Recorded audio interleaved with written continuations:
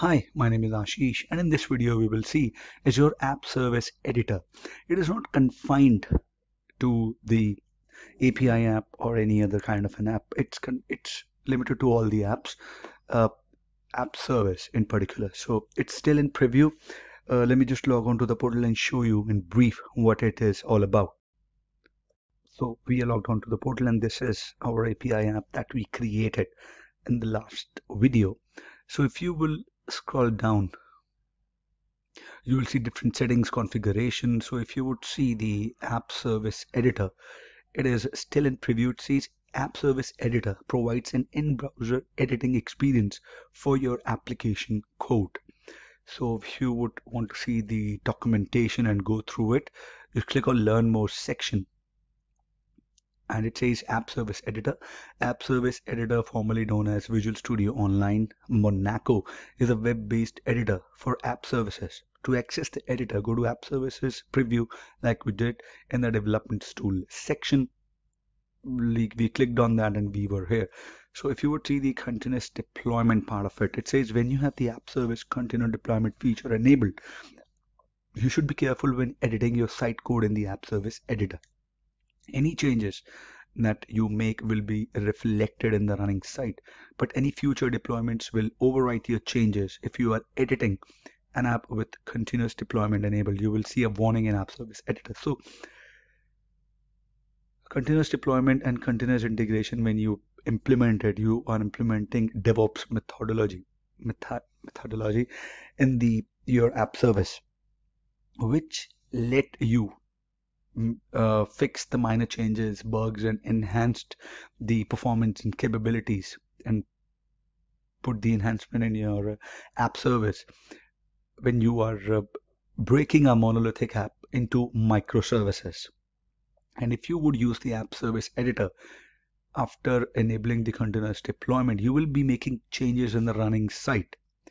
So as per the proper steps and the proper mechanism, you should not make changes directly in the production. So you will surely get a warning from the portal that your continuous deployment is enabled. And you can read more about it in the Azure documentation. I'm telling you this in brief. So if you will go back here to the app, if you will click on go, it will take you to the next another window. It will log in with your already logged in account.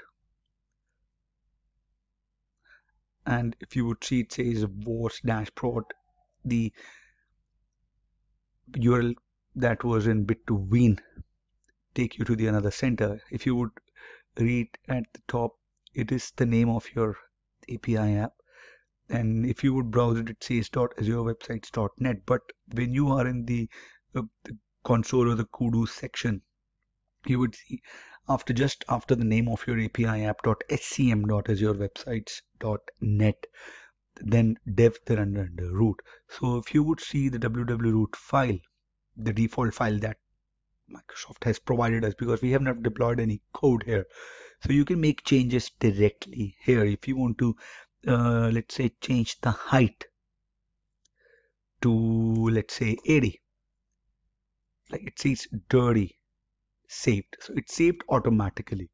Now if you will browse, like this is our app, and if you would click on overview, and if you would click here, there are changes that we have made. Let's see where we have made the changes. Style 80s, let's say let's change the heading. Language English, viewport width, is your net document, it's written here, right? Hey app service developers. Okay, let me find this. Okay, it says hey app service developer. So I'm gonna change it.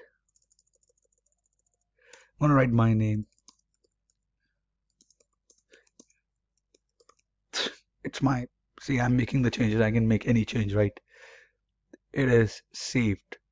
If you would come here, refresh it, see, hey Ashish Arora, you are awesome. You should not do it in production. right? There would be a proper change request, proper the maintenance window, downtime would be configured. This is a small change that I've made in the HTML or styling sheets, but if you are deploying a site using any programming language, you would making the changes in the code and then deploying it. So this was the app service editor, which is still in preview mode. I wanted to show you about. So I hope you liked this session. I'll see you guys in the next video. Till next time, have a great day ahead. Bye bye.